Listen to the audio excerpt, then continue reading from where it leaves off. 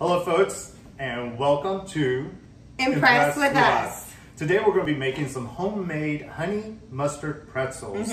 And we're going to do this a little bit differently than most of the time that you see them. These are going to be low and slow, just like the barbecue that everybody in Texas loves. Absolutely. So Chelsea, show us how we're going to do this. Okay, you guys. So we're going to start with 1/4 cup of honey. Just put that in a bowl.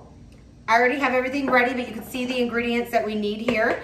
And then I need 3 tablespoons of Dijon mustard. And then I already mixed all of my spices. I've got onion powder, garlic powder, and mustard powder. And I will put the recipe in the description below so you guys can check it out. And then I have 3 tablespoons of melted butter. All right, now you want to mix this all really good together before you add your pretzels. Wow. So I have 16 ounces of pretzels, which I guess would be about like 3 cups. Wow. Woo! I mean, it's gonna take an hour in the oven, so you wanna make enough. We're gonna throw this in the oven at 250 degrees, and I'm going to stir them every 15 minutes, and we'll be back to show you the final product. I can't wait. Me too, they're so good.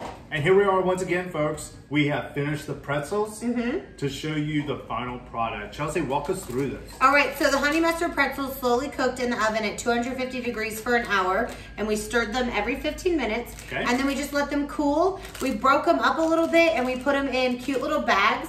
So they're just like the best little gift or something you could take as a snack. They're super delicious. The good thing about this is you don't really have to worry about the integrity of the pretzel.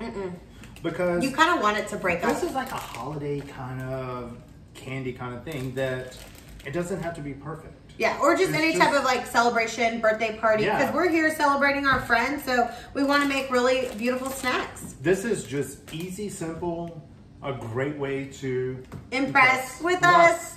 All right, you guys, check us out next time. Please subscribe and like to our channel. And we hope that you share because we're just going to keep creating content for you guys. Thanks. Bye. Bye.